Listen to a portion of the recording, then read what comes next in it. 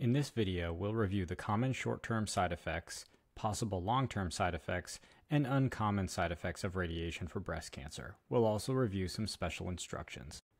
In terms of common short-term side effects, almost all women experience some fatigue with radiation for breast cancer. Starting about the second or third week of treatment, women typically develop a skin reaction to radiation. Most women describe this as a sunburn-like reaction.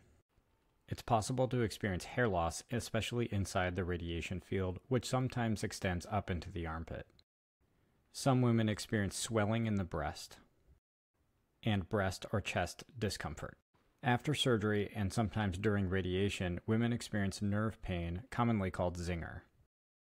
Less common but possible long-term side effects of radiation for breast cancer include subtle changes in breast size, typically smaller after the formation of scar tissue, chronic swelling or lymphedema either in the breast or the arm, and fibrosis or scar tissue formation in the skin or breast tissue, which can make the area feel thicker and more dense than before treatment.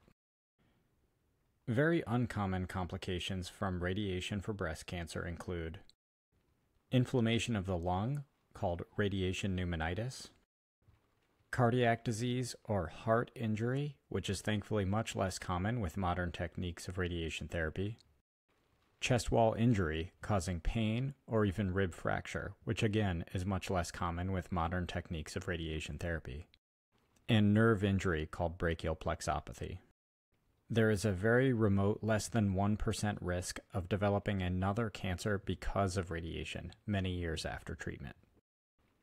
We do recommend some special instructions for all women undergoing radiation for breast cancer. We ask that patients use aluminum-free deodorant for the duration of therapy, avoid shaving in the underarms, and notify your doctor or nurse if you develop skin irritation. This is not medical advice. Talk to your doctor before making a medical decision.